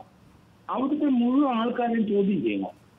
കാരണം അല്ലാതെ ഈ നട്ട് ഞാൻ ചോദിക്കുന്നത്, ഒരു UP-യിൽ നിന്ന് കേരളം പോലൊരു സംസ്ഥാനത്തേക്ക് ഒരാൾ വരിക, എന്നിട്ട് കോഴിക്കോട് പോലെ 2 മതവിഭാഗങ്ങളും ഒരേപോലെ ജീവിക്കുന്ന, ഒരേ അനുപാതത്തിൽ ജീവിക്കുന്ന ഇടത്ത് വെച്ച് എലത്തൂർ എന്ന് പറയുന്ന HP-യുടെ വലിയ ടാങ്കറുള്ള ഇടത്ത് വെച്ച് ഇങ്ങനെ ഒരു ട്രെയിനിൻ്റെ ബോഗി കത്തിക്കാൻ ശ്രമിക്കുക എന്നൊക്കെ പറയുമ്പോൾ അതിൽ നിന്ന് വായിച്ചെടുക്കേണ്ട ഒരുപാട് കാര്യങ്ങളുണ്ട്. അതാണ് നമ്മുടെ ആശങ്ക. ഈ പോലീസ് ഉദ്യോഗസ്ഥരെ സംബന്ധിച്ചിടത്തോളം ആ അന്വേഷണം എത്ര കണ്ട് മുന്നോട്ട് കൊണ്ടുപോകാൻ സാധിക്കുമെന്ന്. ഇതിനകത്ത് 3 പേരെ തള്ളിയിട്ടത് ഞാനാണ് എന്ന് പറയുന്നതിലല്ലല്ലോ നമ്മുടെ വിഷയം. അല്ല, അതിന് അപ്പുറത്തോട്ട് പോകണം. 3 പേര് കൊല്ലപ്പെട്ടു, നിരപരാധികൾ ഒന്നും അറിയാത്ത 3 പേര് കൊല്ലപ്പെട്ടു എന്നാണ്. അതിനകത്തിപ്പോ ഒരു 302 അതിനകത്ത് പറയുന്നുണ്ട്. അതിനെപ്പറ്റി എവിഡൻസ് ഉണ്ടാവുമെന്ന് എനിക്ക് തോന്നുന്നില്ല. 302, 307 IPC ഇട്ടിരുന്നു. ഇപ്പൊ 302 വന്നു. അതേസമയത്ത് ഇവിടെ തീവപ്പുണ്ടാക്കി അവര് ആത്മഹത്യ എടുത്തു ചാടി ആത്മഹത്യ ചെയ്യും, അല്ല മരണം സംഭവിക്കുന്ന ഒരു വിചാരം ഉണ്ടെങ്കിൽ അഫറ്റ്മെന്റ് ആണത്. അതിലോട്ട് പോകാൻ എന്തപ്പോട്ടെ, ഈ സെക്ഷനൊക്കെ പിന്നത്തെ കാര്യം. പക്ഷെ ഇവരെ ചോദ്യം ചെയ്ത് ബ്രേക്ക് ചെയ്യേണ്ട കാര്യങ്ങളുണ്ട്. ഇയാൾക്ക് ഏതായാലും ഇയാൾ വന്ന റൂട്ട് എന്താണെന്ന് നമുക്ക് കൃത്യമായില്ല. അത് തന്നെയല്ലേ പോലീസ് ആദ്യം ബ്രേക്ക് ചെയ്യേണ്ടത്. ഇയാൾ കണ്ണൂരിൽ നിന്ന് എങ്ങനെ ഇയാൾ മംഗലാപുരത്ത് പോയി, അവിടുന്ന് എങ്ങനെ ഇയാള് ഈ രത്നഗിരി വരെ പോയി, അത് എനിക്ക് തോന്നുന്നില്ല ഒരിക്കലും. പിന്നെ കേരളം വിടാനായിട്ട് എന്തായാലും ഒരു കൺവെയൻസ് വേണം, ഒരു വാഹനം വേണം. അത് 2 വീലറോ ഓട്ടോയോ ഒന്നും നടക്കില്ല. ഒരു മലയാളി സപ്പോർട്ടാണോ താങ്കൾ സൂചിപ്പിക്കുന്നത്? അല്ല, ഞാനത് പറഞ്ഞപ്പോൾ പലർക്കും പിടിക്കുന്നില്ല. അല്ലാതെ മലയാളി സപ്പോർട്ട് ഇല്ലാതെ കേരളത്തിൽ ഒന്നും നടക്കില്ല. കാരണം ഇപ്പൊ ഡൽഹിയിൽ നിന്ന് ഇവിടുന്ന് വന്നാൽ കേരളത്തിൽ എന്തുകൊണ്ടാണ് നമ്മൾ ഇത്ര സുരക്ഷിതമായിട്ടിരിക്കുന്നത്? മലയാളികള് LDF ആയാലും UDF ആയാലും മുസ്ലിം ലീഗ് ആയാലും ക്രിസ്ത്യൻ ആയാലും BJP ആയാലും ശരി, മലയാളി പ്രത്യേക ഒരു വർഗം തന്നെയാണ്. ഇവിടെ അങ്ങനെ വന്നൊരു ഓപ്പറേഷൻ നടത്തി ചില അതിന്റെ പ്രാരംഭ പ്രവർത്തന ചർച്ചകളൊക്കെ ഉണ്ടാവും. പക്ഷെ ഒരു എക്സ്പോഷനിലോട്ടൊന്നും പോകാൻ വളരെ ബുദ്ധിമുട്ടാണ് കേരളത്തിൽ. കാരണം എന്നാൽ നമുക്കറിയാം, ഇവിടെ തമിഴ്നാട്ടിലെ കോയമ്പത്തൂര് ഇപ്പോൾ ഒരു എക്സ്പോഷൻ ഉണ്ടായല്ലോ, മിക്കവാറും എല്ലാ സ്റ്റേറ്റിലൊക്കെ ഉണ്ടായല്ലോ. കേരളത്തിൽ നടക്കത്തില്ല. അത് വലിയ ബുദ്ധിമുട്ടാണ്. അത് ഇവിടെ രാഷ്ട്രീയപരമായി അങ്ങോട്ടും ഇങ്ങോട്ടും നമ്മൾ വലിച്ചു കീറലൊക്കെ ഉണ്ടാവും. പക്ഷേ ഇതുപോലുള്ള ഇത് കണ്ടു കഴിഞ്ഞാൽ അത് മലയാളി. പക്ഷെ നടത്തി എടുത്താലൊന്ന് ആലോചിച്ച് നോക്കിയാട്ടെ, നല്ല രീതിയിൽ ധ്രുവീകരണം സാധ്യമാകുന്ന ഒരു സ്ഥലം കൂടിയാണ് കേരളം. അത് ശരിയാണ്. അതൊക്കെ തന്നെയാണ് ഉദ്ദേശിക്കുന്നത്. കാരണം മലയാളത്തിൽ ചില കോമൺ ആയിട്ട് ചില ക്വാളിറ്റീസ് ഉണ്ട്. അപ്പൊ അത് ഇവിടെ രാഷ്ട്രീയം പലരും കളിക്കുമെങ്കിലും ചില കാര്യങ്ങളൊന്നും ഇവിടെ നടക്കത്തില്ല എന്നാണ് എൻ്റെ ഒരു കണ്ടെത്തല്. അത് മലയാളി അതിന് മുമ്പ് കണ്ടുപിടിക്കും. അത് ഇത് തന്നെ ചീറ്റിപ്പോയി. ഇതിനകത്ത് ആ കുപ്പി കൊണ്ട് ഇയാള് ട്രെയിനകത്ത് നടക്കുമ്പോൾ തന്നെ അതുപോലെ പിടിക്കാനായിട്ട് അവിടെ ചിലർ ശ്രമിച്ചു. കാരണം എക്സ്പ്ലോഷൻ ഉണ്ടാവും. കാരണം കയ്യിലിരിക്കുന്ന കുപ്പിക്കകത്ത് പെട്രോളാണ്. അതറിയാവുന്ന 2-3 പേര്. അതിനു മുമ്പ് അവൻ സ്പ്രേ ചെയ്ത് കഴിഞ്ഞെന്നുള്ളതാണ്. അല്ലെങ്കിൽ ഇത് നടക്കത്തില്ല. കാരണം അത്ര വിജിലന്റ് ആണ്. അത് ഏത് വിദ്യാഭ്യാസം ഇല്ലാത്ത മലയാളി ആയാലും ശരി, മിനിമം 10ാം ക്ലാസ് ഉണ്ടാവുമല്ലോ, സാമാന്യ ബോധമൊക്കെ ഉണ്ടോ മലയാളിക്ക്. പെണ്ണുങ്ങളായാലും ശരി, പെൺകുട്ടികളായാലും കൊച്ചുകുട്ടികളാണെങ്കിലും നമ്മൾ അങ്ങനെയാണ്. മലയാളിയുടെ ലിവിങ് സ്റ്റാൻഡേർഡ് അങ്ങനെയാണ്. അപ്പോൾ അതിനല്ലേ നമ്മൾ ബോംബെയിലെ നമുക്കറിയാമല്ലോ ആ സംഭവം ഉണ്ടായില്ല. അതിന്റെ ബ്രെയിനി വർക്ക് എവിടെ ആയിരുന്നു? അത് അമേരിക്കയിലായിരുന്നില്ലേ? അത് പാകിസ്ഥാനും അമേരിക്കയിലായിരുന്നു. അത് ആലോചിക്കണം. അതിന്റെ ബ്രെയിനി വർക്ക് അതിൻ്റെ ഒരു സായിപ്പ് ഉണ്ടായിരുന്നല്ലോ. അത് അയാളെ ചോദ്യം ചെയ്യാൻ ഇവിടുന്ന് എനിക്കൊന്ന് ഡഹ്റയും കണ്ടാ പോയെന്ന് എനിക്ക് തോന്നുന്നു. കാരണം അതിന്റെ ബീജാഭാവം അമേരിക്കയിലും മറ്റേ പാകിസ്ഥാനുമായിട്ട് ചേർന്നിട്ടാണ് അത് നടന്നത്. അപ്പൊ അത് എത്രയോ വർഷം കഴിഞ്ഞിട്ടാണ് നമ്മൾ അതിലോട്ട് വരുന്നത്. ശരി, ഇത് ഇയാള് ബ്രേക്ക് ചെയ്യാനുള്ള സാധ്യത വളരെ കുറവായിട്ടാണ് എനിക്ക് തോന്നുന്നത്. ഇയാളെ ബ്രേക്ക് ചെയ്യാൻ കഴിയുന്നില്ല എന്നുള്ളതാണ് അവസ്ഥയെങ്കിൽ അത് നമ്മളെ സംബന്ധിച്ചിടത്തോളം വരാനിരിക്കുന്ന ദുരന്തത്തിൻ്റെ സൂചനയായിട്ട് വേണം കരുതാൻ. ഇയാളുടെ ഉദ്ദേശം നമുക്ക് കണ്ടുപിടിക്കാൻ കഴിയുന്നില്ല എങ്കിൽ അത് വലിയ പ്രത്യാഘാതം നമ്മളിൽ ഉണ്ടാക്കും എന്ന കാര്യത്തിൽ സംശയം. നോക്കൂ ആർ.വി. ബാബു, ഇയാൾ ആ കമ്പാർട്ട്മെൻറ്റിനെ തീയിടാനാണ് ഉദ്ദേശിച്ചിരുന്നത് എങ്കിൽ, ആ കമ്പാർട്ട്മെൻറ്റ് കത്തിപ്പിടിക്കുകയായിരുന്നു എങ്കിൽ, കുറേയധികം ആളുകൾ മരിക്കുകയായിരുന്നു ചെയ്തിരുന്നെങ്കിൽ നമ്മളെങ്ങനെയായിരുന്നു ഈ വിഷയം ചർച്ച ചെയ്യുക? ഒരു മുസ്ലിം നാമധാരി, ഒരു മുസ്ലിം തീവ്രവാദ സംഘടനയുടെ ഭാഗമായി പ്രവർത്തിക്കുന്ന ഒരാൾ കേരളത്തിൽ വന്ന് തീവ്രവാദ പ്രവർത്തനം നടത്തിയിരിക്കുന്നു, ഒരു ട്രെയിൻ കത്തിച്ചിരിക്കുന്നു എന്ന് പറയുമ്പോൾ നമുക്കുണ്ടാകുന്ന ധ്രുവീകരണം ബെനിഫിഷ്യറി ആരാണ്? ഞാൻ അതിനു മുമ്പായിട്ട് എനിക്ക് ഞാനതൊരു ചോദ്യം ചോദിക്കണം എന്നുണ്ടായിരുന്നു ജോർജ് ജോസഫ് സാറിനോട്. മറ്റൊന്നുമല്ല, അദ്ദേഹം പറയുണ്ടായിരുന്നു ഇതൊരു ടെററിസ്റ്റ് ആക്ടിവിറ്റി ആണ് എന്നുള്ള കാര്യത്തിൽ സംശയമില്ല എന്നുള്ളത്. ഞാനും അങ്ങനെ തന്നെ വിശ്വസിക്കുന്ന ഒരാളാണ്. ഒരു ടെററിസ്റ്റ് ആക്ടിവിറ്റി അത് ഏത് സംഘടനയാണ്, നേരത്തെ പറഞ്ഞ പോലെ അത്തരം കാര്യങ്ങളുണ്ട്. നിരോധിക്കപ്പെട്ട സംഘടനകളുടെ റിട്ടാലിയേഷൻസ് ഉണ്ടാകും എന്ന് തന്നെയാണ് ഇന്റലിജൻസ് ഏജൻസികൾ പലപ്പോഴായിട്ട് റിപ്പോർട്ട് ചെയ്തിട്ടുള്ളത്. അത്തരം സംഘടനകളുടെ സ്ലീപ്പിംഗ് സെൽസ് ഇപ്പോഴും പ്രവർത്തിക്കുന്നുണ്ട് എന്നുള്ളതൊക്കെ നമുക്കെല്ലാവർക്കും അറിയാം. അപ്പോ എനിക്ക് ചോദിക്കാനുള്ളത്, അങ്ങനെയാണെങ്കിൽ എന്തുകൊണ്ടാണ് കേരള പോലീസ് ഇതൊരു ടെററിസ്റ്റ് ആക്ടിവിറ്റി ആണ് എന്ന് അങ്ങ് പറയുമ്പോൾ അത് ഏകദേശം എല്ലാവർക്കും അത് തന്നെയാണെന്നാണ് പൊതുമണ്ഡലത്തിലുള്ള ധാരണ. എന്തുകൊണ്ടാണ് കേരള പോലീസ് ഇതിനകത്ത് UAPA ആക്ട് ചുമത്താത്തത്? UAPA എന്തുകൊണ്ട് ഇതിനകത്ത് അട്രാക്ട് ചെയ്യുന്നില്ല? എന്തുകൊണ്ട് ഇത്രയും ദിവസമായി? അപ്പോ ഒരു ടെററിസ്റ്റ് ആക്ടിവിറ്റി ആണെന്നുണ്ടെങ്കിൽ UAPA അതിനകത്ത് അട്രാക്ട് ചെയ്യേണ്ടതല്ലേ? അതിനകത്ത് ഒരു മറുപടി എനിക്ക് ജോർജ് സാറിൽ നിന്ന് കിട്ടണം എന്നാണ് ഞാൻ. അദ്ദേഹം ഒരു പോലീസ് ഉദ്യോഗസ്ഥനായതുകൊണ്ട് മറുപടി പറഞ്ഞു കൊടുത്തോളൂ. ഞാൻ അതിനകത്തിപ്പം പറയാൻ സ്വന്തം ബുദ്ധിമുട്ടാണ്. ആർവിയുടെ അടുത്ത് പറഞ്ഞത് ഇപ്പം ബുദ്ധിമുട്ടാണ്. പല കാര്യങ്ങളുണ്ട്. എനിക്ക് രാഷ്ട്രീയം പറയാത്തൊരു വ്യക്തിയാണ് ഞാൻ. രാഷ്ട്രീയം അതുകൊണ്ട് എനിക്ക് സ്വന്തം ബുദ്ധിമുട്ടുണ്ട്. എങ്കിലും ആ ഓപ്പറേഷൻ രീതി കാണുമ്പം അത് സാമാന്യം ബോധമുള്ള ഒരു പോലീസ് ഉദ്യോഗസ്ഥന് അറിയാം അത് ടെററിസ്റ്റ് ആക്ടിവിറ്റി. അത് പരസ്പരം കൂടിച്ചേരില്ല. ജോർജ് ജോസഫ്, ഇന്ന് മാത്രമാണ് ഇയാളെ ചോദ്യം ചെയ്യാൻ കിട്ടിയിരിക്കുന്നത്. അത് ആദ്യം തന്നെ NIAക്ക് കൊടുക്കുക, അല്ലെങ്കിൽ UAPA ചുമത്തുമ്പോൾ സാധാരണഗതിയിൽ കേന്ദ്ര ഏജൻസികൾ വരിക എന്ന് പറയുന്നതിന് അപ്പുറത്തേക്ക് പ്രത്യേക അന്വേഷണ സംഘം ഇവിടെ രൂപീകരിച്ചിട്ടുണ്ട്. അവരുടെ ദൗത്യം പൂർത്തിയാക്കിയതിന് ശേഷം അവർ മനസ്സിലാക്കിയതിനനുസരിച്ചല്ലേ സാധാരണഗതിയിൽ UAPA ചുമത്തുന്നതിനെ കുറിച്ചോ അല്ലെങ്കിൽ കേന്ദ്ര ഏജൻസികൾക്ക് ഈ കേസ് വിട്ടുകൊടുക്കുന്നതിനെ കുറിച്ചോ ഒക്കെ ചിന്തിക്കാനാകൂ സാധാരണഗതിയിൽ? തീർച്ചയായിട്ടും അതെ. അവർ കേരള പോലീസ് അത് മനസ്സിലാക്കട്ടെ എന്താ നടന്നതെന്ന്. കാരണം ഒരു 3-4 മണിക്കൂറെ ചോദ്യം ചെയ്തിട്ട് പ്രാഥമികമായ ഒരു ചോദ്യമേ ഉള്ളൂ. പക്ഷെ മഹാരാഷ്ട്രയിലെ പോലീസ് പെർട്ടിനന്റ് 3-4, നമുക്ക് അത്ര ഹിന്ദി വശമില്ല, പെർട്ടിനന്റ് 3-4 ചോദ്യം ഇവരോട് ചോദിച്ചിട്ടുണ്ട്. ഉണ്ടാവും. അതൊന്ന്. രണ്ടാമത്, ഇയാളുടെ ഈ എല്ലാ മൂവ്മെന്റുകളും നമ്മൾ പരിശോധിക്കുമ്പോൾ അത് കൺഫസ് ചെയ്യാതെ പറ്റത്തില്ല. ശരി, ദയവായി ഞാനൊന്ന് ആർ.വി. ബാബുവിനെ കംപ്ലീറ്റ് ചെയ്യട്ടെ. ആർ.വി. ബാബു, ഇത് പെട്ടെന്ന് കേന്ദ്ര ഏജൻസിക്ക് കൊടുക്കണം എന്നുള്ള ഒരു തോന്നൽ താങ്കളുടെ മനസ്സിൽ അങ്കുരിക്കാനുള്ള കാരണം? അല്ല, നമുക്ക് കേരളത്തിൽ ഇത് ഒരു ഒറ്റപ്പെട്ട സംഭവമല്ല. നമ്മൾ കൈവെട്ട് കേസ് നടന്ന സ്ഥലമാണിത്. ഞാൻ നേരത്തെ പറഞ്ഞ മാറാട് സംഭവം, വാഗമൺ സംഭവം, കനകമല സംഭവം, അങ്ങനെ ഒട്ടനവധി സംഭവങ്ങൾ ഇതിനു മുൻപും ഈ തീവ്രവാദ സ്വഭാവത്തോടു കൂടിയിട്ടുള്ള സംഭവങ്ങൾ കേരളത്തിൽ നടന്നിട്ടുണ്ട്. അതുകൊണ്ട് കേരളത്തെ സംബന്ധിച്ചിടത്തോളം നമുക്ക് ഏറ്റവും സുരക്ഷിതമായ ഒരു സംസ്ഥാനമാണ് എന്നൊക്കെ വിശ്വസിക്കുന്നത് എനിക്ക് അത്ര കണ്ട് ഇതിനോട് യോജിപ്പില്ല. കേരളത്തിന്റെ ഞാൻ നേരത്തെ കഴിഞ്ഞ ചർച്ചയിലും പറഞ്ഞ പോലെ കേരളത്തെ ഒരു സുരക്ഷിത ബേസ് ആക്കി നിർത്തേണ്ടത് ഈ തീവ്രവാദ സംഘടനകളുടെ ഒരു ആവശ്യമാണ്.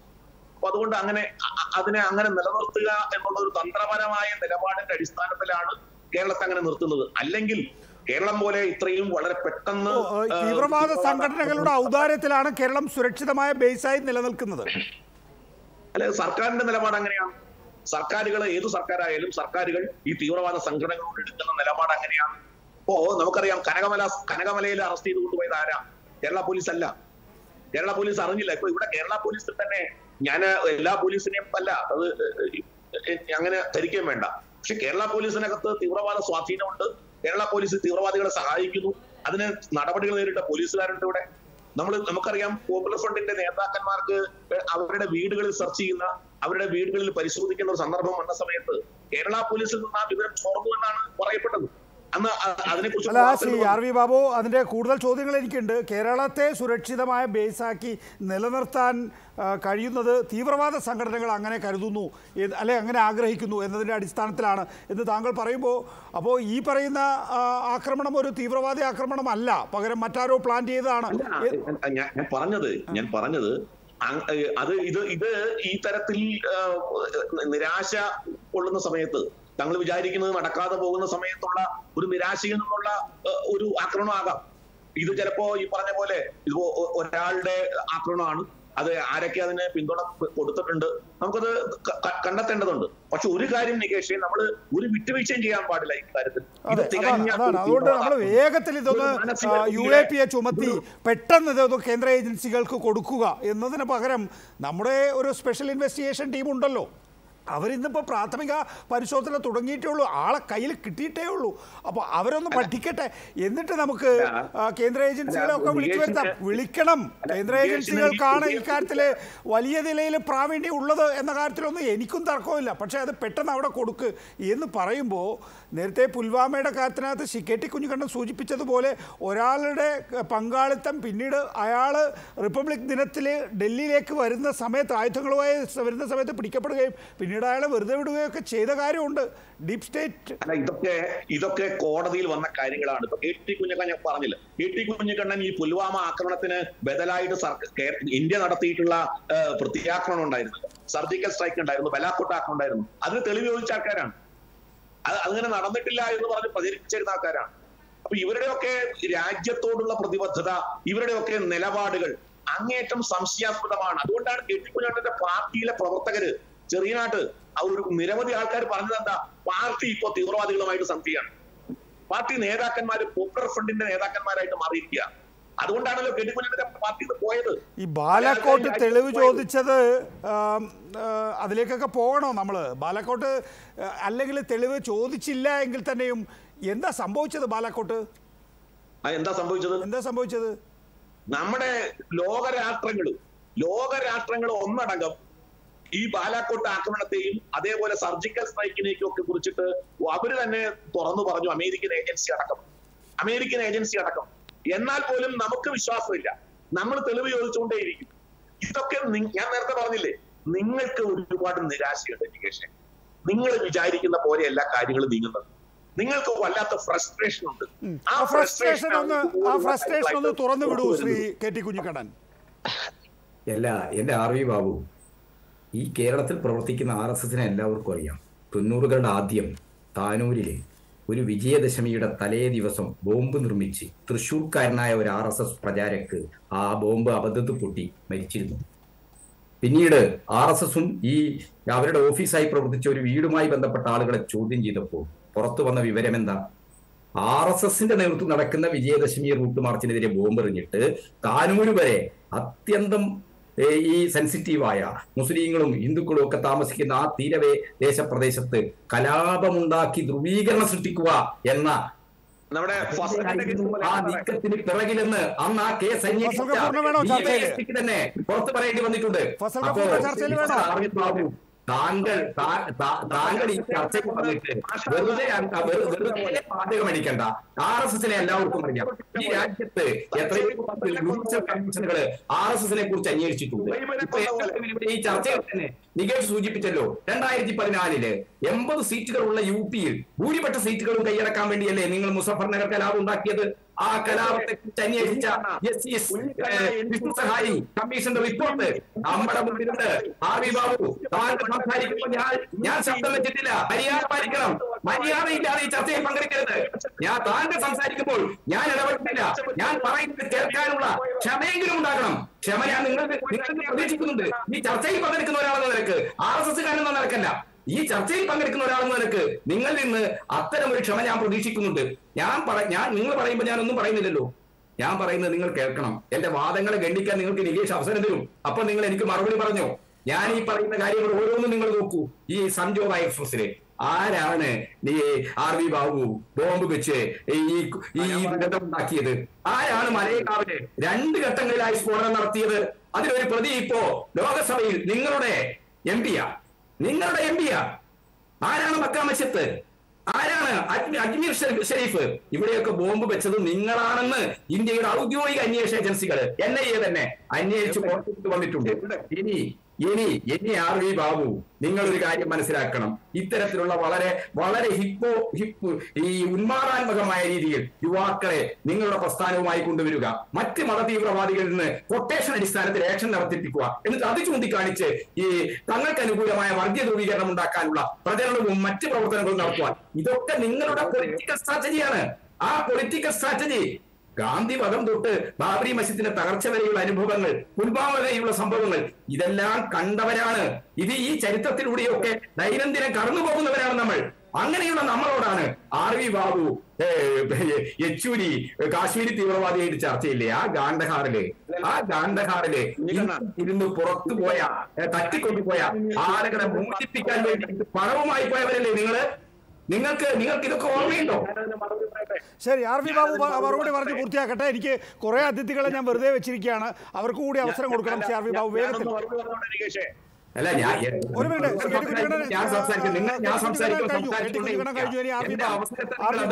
നിരന്തരമായി ബുദ്ധിമുട്ടിച്ചോണ്ടിരിക്കുക. ഞാനൊന്ന് പറഞ്ഞോട്ടെ എന്റെ കുഞ്ഞിക്കണ്ണ. നമുക്കറിയാലോ കേരളത്തിൽ NDF ഉണ്ടായത് എങ്ങനെയാ? അതാപുരം ഡിഫൻസ് ഫോഴ്സ് എന്നൊരു സംഘടന കേരളത്തിൽ ഉണ്ടായത് എങ്ങനെയാ? കുഞ്ഞിക്കണ്ണന് ഓർമ്മയുണ്ടോ? 1990-കളിൽ നാദാപുരത്ത് കലാപം. ആരായിരുന്നു കലാപത്തിൽ? ഒരു ഭാഗത്ത് മാർക്സിസ്റ്റ് പാർട്ടി, മറുഭാഗത്ത് അറിയാത്ത ചരിത്രം പറയണ്ട. ആ ചരിത്രം അറിയാത്ത ചരിത്രമാണ്. അറിയാത്ത ചരിത്രം വെറുതെ പറയണ്ട. നാദാപുരത്തുണ്ടായത് മാർക്സിസ്റ്റ് പാർട്ടി മുസ്ലിങ്ങളെ ആക്രമിച്ച് കൊലപ്പെടുത്തിയതിന്റെ അടിസ്ഥാനത്തിലാണ്. അതിനെ ഡിഫൻസ് ആയിട്ടാണ്. ആ NDF ആണ് പിന്നീട് നാഷണൽ ഡെമോക്രാറ്റിക് ഫ്രണ്ട് ആയിട്ട് മാറിയത്. ഇതൊന്ന്. രണ്ട്, കുഞ്ഞിക്കണ്ണൻ പറഞ്ഞു രാജ്യത്ത് മുഴുവൻ സംജോത സ്ഫോടനം, മെക്ക മസ്ജിദ് സ്ഫോടനം എന്നൊക്കെ. എനിക്ക് കുഞ്ഞിക്കണ്ണനോട് പറയാനുള്ളത്, കുഞ്ഞിക്കണ്ണ, താങ്കളുടെ പാർട്ടി പിന്തുണച്ച UPA സർക്കാരിന്റെ കാലത്ത് ആഭ്യന്തരമന്ത്രിയായിരുന്ന ശ്രീമാൻ ചിദംബരത്തിന്റെ ആഭ്യന്തര സെക്രട്ടറി ശ്രീമാൻ RVS മണി അദ്ദേഹം വെളിപ്പെടുത്തിയ ഒരു കാര്യമുണ്ട്. അതൊന്നെടുത്ത് വായിക്കണം. എന്താണ് അദ്ദേഹം പറഞ്ഞത്? ഈ പറയുന്ന സ്ഫോടനങ്ങളിൽ ഹിന്ദുക്കളായിട്ടുള്ള ഈ പറയുന്ന പ്രജ്ഞാ സിംഗ് താക്കൂർ, അസീമാനന്ദ തുടങ്ങിയ ആളുകളെ ഈ കേസിൽ പെടുത്താൻ വേണ്ടി ആഭ്യന്തര വകുപ്പ് ഇടപെട്ടു. ഫയൽ തിരുത്താൻ എന്തൊക്കെയാ അടിച്ചു വിടുന്ന വിഷയം RV ബാബു. വെറും മരയടിയാണ്. ഇത്തരം ചർച്ചകളെ മരയടി കൊണ്ട് അതിജീവിക്കാമെന്നാണ് RV ബാബുവിനെ പോലുള്ള ആളുകൾ ചിന്തിക്കുന്നത്. വളരെ കഷ്ടമാണ് RV ബാബു. താങ്കളുടെ ഒരു പ്രതിരോധം നമുക്ക് മനസ്സിലാവും. ഡോക്ടർ ഫസൽ ഗഫൂറിലേക്ക് തിരിച്ചു വരാം. ഡോക്ടർ ഫസൽ ഗഫൂർ, എന്റെ ചോദ്യം ഇപ്പോഴും എന്റെ സംശയവും എന്റെ ആശങ്കയും ഇപ്പോഴും തുടരുന്നത് എലത്തൂർ എന്തുകൊണ്ട് എന്നുള്ളതാണ്, കോഴിക്കോട് എന്തുകൊണ്ട് എന്നുള്ളതാണ്, കേരളം എന്തുകൊണ്ട് എന്നുള്ളതാണ്. ശരി, ചുരുക്കാം. ഒരു മിനിറ്റ്. ശരി, RV ബാബു, താങ്കൾ പറഞ്ഞത് കേട്ടു. ഇനി ഡോക്ടർ ഫസൽ. വളരെ സിമ്പിൾ ആയിട്ടുള്ള ഒരു കാര്യമല്ലേ? കേരളത്തിൽ ഏറ്റവും മതസൗഹാർദ്ദം നിലനിൽക്കുന്ന സ്ഥലമാണ് കോഴിക്കോട് എന്നുള്ളതാണ്. ഇന്ത്യയിൽ തന്നെ കറക്റ്റ്, ഇന്ത്യയിൽ തന്നെ. കാരണം അത് അത്ര സൗഹാർദ്ദപൂർവ്വം നിലനിൽക്കുന്നത് സ്ഥലമാണ്. അത് രാഷ്ട്രീയമില്ല, അതൊന്ന്. രണ്ടാമത്, ഈ നാദാപുരം കലാപം എന്ന് പറയുന്നത് ആക്ച്വലി മുസ്ലിം ലീഗും മാർക്സിസ്റ്റ് പാർട്ടിയും കൂടെ തമ്മിലാണ്. ഞങ്ങളുടെ നാടല്ലത്. അവിടുത്തെ മുസ്ലിമുകൾ കൂടുതൽ മുസ്ലിം ലീഗിലാണ് ഉണ്ടായത്. അല്ല അതുണ്ട്. അത് കാരണം ജന്മി കുടിയാൻ വിഷയം കൂടെ അവിടെ ഉണ്ട്. നിങ്ങൾക്ക് അറിയാലോ, അവിടുത്തെ കൂടുതൽ ജന്മികൾ എന്ന് പറയുന്നത് മുസ്ലിമുകളും. അതൊരു അപൂർവമായിട്ട് ഇങ്ങനെ കാണുന്ന സംഭവമാണ്. കൊടുങ്ങല്ലൂര് അല്ലെങ്കിൽ നാദാപുരം, ഇവിടെ ജന്മികൾ മുസ്ലിമുകളാണ്. സാധാരണ ജന്മികൾ ആവാറില്ലല്ലോ മുസ്ലിങ്ങൾ, പിന്നീടല്ല ഇപ്പോഴല്ലേ പടാക്കം വന്നത്. അപ്പൊ അതൊന്ന്. അപ്പൊ അതുകൊണ്ട് അവിടെ ഒന്ന്. പിന്നെ രണ്ടാമത്, ഇപ്പൊ വേറെ പശ്ചാത്തലം കൂടെ നമ്മൾ നോക്കുന്നുണ്ട്. ഇവിടെ മാത്രമല്ല പ്രശ്നം, ഇന്ത്യയിൽ മുഴുവനും രാംനവമിയായിട്ട് ബന്ധപ്പെട്ടുകൊണ്ട് കലാപങ്ങൾ നടന്നുകൊണ്ടിരിക്കുകയാണ്. അതിനെപ്പറ്റി കേസ് കോടതിയിൽ നിൽക്കുകയാണ്. അതായത് ബീഹാർ പോലുള്ള സംസ്ഥാനത്ത് ലാലു പ്രസാദ് യാദവ് ഭരണത്തിലുണ്ടായിരുന്നപ്പം നിതീഷ് കുമാറിന്റെ ആദ്യ കാലഘട്ടത്തിലും ഒരു വർഗീയ കലാപവും ഉണ്ടാകാത്ത ഒരു സ്ഥലമാണ്. ഇന്ത്യയുടെ വിവിധ കാലത്ത് വലിയ വർഗീയത നടന്ന കലാപം ഉണ്ടായ സ്ഥലമാണ്. ഇപ്പൊ അവിടെ വർഗീയ അതൊന്നും പൊടുന്നനെ ഉണ്ടാകുന്ന ആസൂത്രണത്തോടു കൂടി നടക്കുന്ന കാര്യങ്ങൾ തന്നെയാണ്.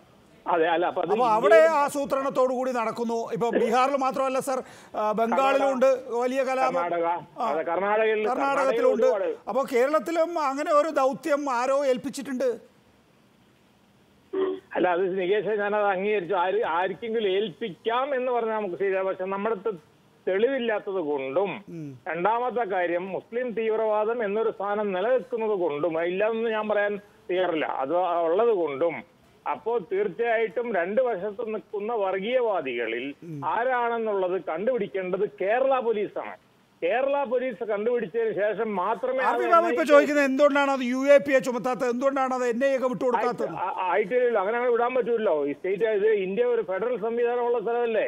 അപ്പൊ അവിടെ ഒരു പ്രശ്നം ഒരു സംസ്ഥാനത്ത് ഉണ്ടായി കഴിഞ്ഞിട്ടുണ്ടെങ്കിൽ ഇപ്പൊ എല്ലാ കാര്യവും നമ്മൾ മിണ്ടിക്കഴിഞ്ഞാൽ നമ്മൾ പറയാം CBIക്ക് വിട് എന്ന് പറയുന്ന മാതിരി, അല്ലെങ്കിൽ പണ്ട് ഇന്ദിരാഗാന്ധി പറഞ്ഞ മാതിരി ഇതെല്ലാം CIA ആണ് ചെയ്തുകൊണ്ടിരിക്കുന്നത് എന്ന് നമുക്ക് പറയാൻ പറ്റുമോ? അതല്ലല്ലോ ഇവിടെ. ഈ കേരളത്തിലൊരു സംഭവം നടന്നു കഴിഞ്ഞിട്ടുണ്ടെങ്കിൽ ആ വ്യക്തിയെ ചോദ്യം ചെയ്ത് കഴിഞ്ഞതിന് ശേഷം ശ്രീ ജോർജ് ജോസഫ് ഉണ്ടല്ലോ ഇവിടെ, അതല്ല അതിന്റെ ഒരു മുറയുള്ളത്. അല്ല എടുത്തു വയ്ക്കുന്നത് തീവ്രവാദമാണെന്ന് പറഞ്ഞിട്ട് അയാളെ വിട്ടു കഴിഞ്ഞാൽ അത് നമ്മൾക്ക് തീരെ ഗുണകരമായിട്ടുള്ള ഒരു സംഭവമല്ല ഉണ്ടാവുന്നത്. അതിലെന്തെങ്കിലും തിരിമറി നടന്നു കാണാനായിട്ടുള്ള സാധ്യതയുണ്ട് ഒന്ന്. രണ്ടാമത് നേരത്തെ പറഞ്ഞ കാര്യങ്ങളിൽ മുസ്ലിം തീവ്രവാദമുണ്ട്, അതേമാതിരി ഇന്ത്യയിൽ സിഖ് തീവ്രവാദം ഉണ്ടായിട്ടുണ്ട്.